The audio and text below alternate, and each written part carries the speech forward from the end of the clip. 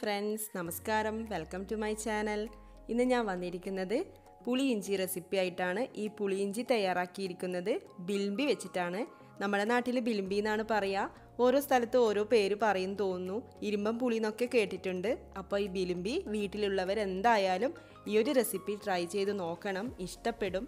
അപ്പോൾ നമുക്ക് നോക്കാം എങ്ങനെയാണ് തയ്യാറാക്കുന്നത്. പുളിയിഞ്ചി തയ്യാറാക്കാൻ വേണ്ടിയിട്ട് ഞാൻ എടുത്തിട്ടുള്ളത് ഇത്രയും ബിലിമ്പിയാണ്. ഇതൊരു 20-22 ബിലിമ്പി ഉണ്ടാവും. അപ്പോൾ നമുക്ക് വേഗം നോക്കിയിട്ട് വരാം എങ്ങനെയാണ് തയ്യാറാക്കുന്നത്. ആദ്യമായിട്ട് ബിലിമ്പി നന്നായിട്ട് കഴുകാം. എന്നിട്ട് ചെറിയ കഷ്ണങ്ങളായിട്ട് ഇതേപോലെ ഒന്ന് മുറിച്ചെടുക്കാം. ഇത് വേവിച്ചെടുക്കാൻ വേണ്ടിയിട്ടാണ്. അപ്പോൾ വേവിക്കുമ്പോൾ നമുക്ക് ഇഞ്ചി കൂടെ ചേർത്ത് കൊടുക്കാം. ഞാനൊരു വലിയ കഷ്ണം ഇഞ്ചിയാണ് എടുത്തിട്ടുള്ളത്. ചെറിയ കഷ്ണങ്ങളാക്കിയതാണ്. അതിൽ നിന്ന് ഒരു പിടി അല്ലെങ്കിൽ ഒരു ടീസ്പൂൺ ഇഞ്ചി നമുക്ക് എടുക്കാം. ബിലിമ്പിയുടെ കൂടെ ചേർത്തിട്ട് വേവിക്കാൻ വേണ്ടിയിട്ടാണ്. ഇനി വെള്ളം ഒഴിച്ചു കൊടുക്കാം. വെള്ളം ഒഴിക്കുമ്പോൾ അധികം ഒന്നും ഒഴിക്കേണ്ട, കുറച്ച് ഒഴിച്ചാൽ മതിയാവും. കാരണം നമുക്കറിയാലോ ബിലിമ്പിയിൽ വെള്ളമുണ്ട്. അപ്പോൾ അതുകൊണ്ട് തന്നെ അധികം വെള്ളമൊന്നും വേണ്ട. എന്നിട്ട് നമുക്കിത് നന്നായിട്ടൊന്ന് വേവിച്ചെടുക്കാം. ബിലിമ്പി വേവിച്ചെടുക്കുന്നതിൻ്റെ കൂടെ തന്നെ നമുക്ക് വെല്ലം ഉരുക്കിയെടുക്കാം. ഞാനിവിടെ 2 വെല്ലം എടുത്തിട്ടുണ്ട്. ഇത് രണ്ടും വലിയ സൈസാണ്. അപ്പോൾ ചെറുതാണെങ്കിൽ 3 വെല്ലമൊക്കെ എടുക്കാം. ഒക്കെ നിങ്ങളുടെ ഇഷ്ടം പോലെ എടുക്കാം.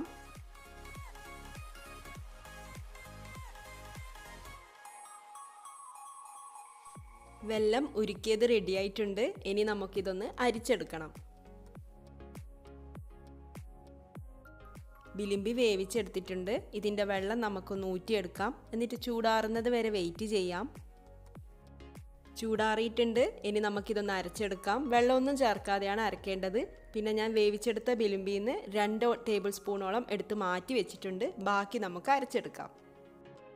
ഞാനിവിടെ ചട്ടിയിലാണ് പുളിയിഞ്ചി തയ്യാറാക്കുന്നത്. അപ്പോൾ അതിന് വേണ്ടിയിട്ട് നമ്മൾ അരച്ചെടുത്ത ബിലിമ്പി ജ്യൂസ് ചട്ടിയിലേക്ക് ഒഴിച്ചു കൊടുക്കാം. അതിൻ്റെ കൂടെ ഇഞ്ചി ചേർത്ത് കൊടുക്കാം. നേരത്തെ ബാക്കി വന്ന കഷ്ണങ്ങൾ ഇഞ്ചി ചേർത്ത് കൊടുക്കാം. പിന്നെ പച്ചമുളക് ചേർക്കുന്നുണ്ട്. 4 വലിയ പച്ചമുളക് കീറിയതാണ് ചേർക്കുന്നത്. പിന്നെ ഉപ്പ് കൂടെ ചേർത്ത് കൊടുക്കാം. എന്നിട്ട് നമുക്ക് എല്ലാം കൂടെ നന്നായിട്ടൊന്ന് മിക്സ് ചെയ്ത് കൊടുക്കാം.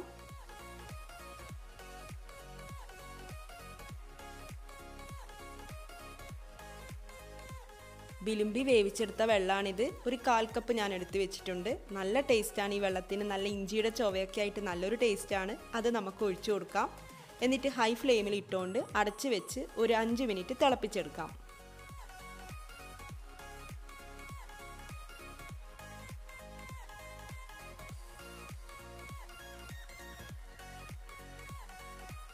നന്നായിട്ട് തിളച്ച് വരുന്നുണ്ട്. ഇനി നമുക്ക് മുളക് പൊടി ചേർത്ത് കൊടുക്കാം.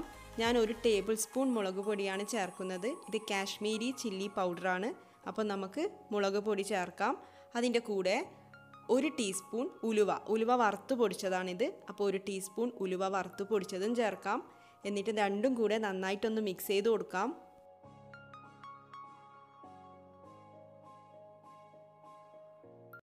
ഇനി വെല്ലം ഉരുക്കിയത് ഒഴിച്ചു കൊടുക്കാം. വെല്ലം ഉരുക്കിയിട്ട് അരിച്ചെടുത്തതാണിത്.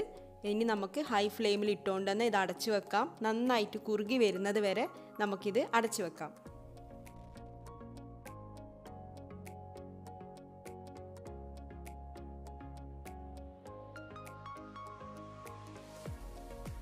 പുളിയിഞ്ചി നന്നായിട്ട് തിളച്ചുകൊണ്ടിരിക്കുന്നുണ്ട്. കളറൊക്കെ മാറിയിട്ടുണ്ട്, കുറുകി വരുന്നുണ്ട്. ഇനി നമുക്ക് കടുക് വറുത്തിടാം.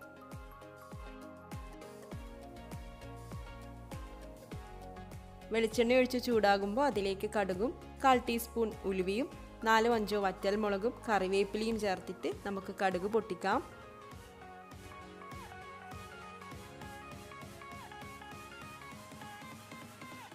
കടുക് താളിച്ചത് പുളിയിഞ്ചിയിലേക്ക് ചേർക്കാം. ഒരു കാര്യം കൂടി ചേർക്കാനുണ്ട്. ഞാൻ നേരത്തെ ബിലിമ്പി വേവിച്ച് ഉടൻ തന്നെ അരക്കുന്നതിന് മുന്നേ 2 ടേബിൾ സ്പൂൺ മാറ്റി വെച്ചിട്ടുണ്ടായിരുന്നു. അപ്പോൾ ആ ബിലിമ്പി കഷ്ണങ്ങൾ നമുക്കിപ്പോൾ പുളിയിഞ്ചിയിലേക്ക് ചേർക്കാം. ഇങ്ങനെ ആവുമ്പോൾ നമ്മുടെ പുളിയിഞ്ചിയിൽ ബിലിമ്പി കഷ്ണങ്ങൾ കാണുകയും ചെയ്യാം. കഴിക്കുമ്പോൾ നല്ല ടേസ്റ്റ് ആയിരിക്കും. ഇങ്ങനെ ചെയ്യുന്നില്ലെങ്കിൽ ഒരുമിച്ച് തന്നെ നമുക്കെല്ലാം കൂടി അരച്ചിട്ട് ചെയ്യാം. ഒക്കെ നിങ്ങളുടെ ഇഷ്ടം പോലെ. അങ്ങനെ നമ്മുടെ ബിലിമ്പി പുളിയിഞ്ചി റെഡി ആയിട്ടുണ്ട്.